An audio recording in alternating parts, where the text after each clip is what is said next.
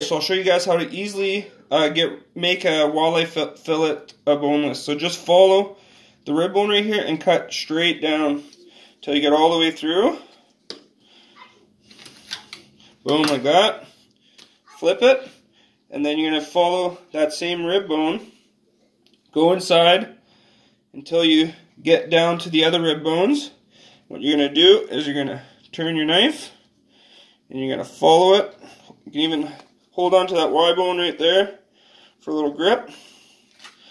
Just go right across.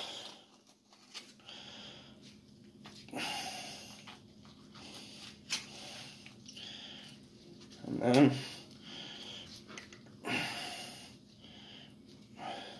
just, there we go. So there's your rib bones. There's the Y bones.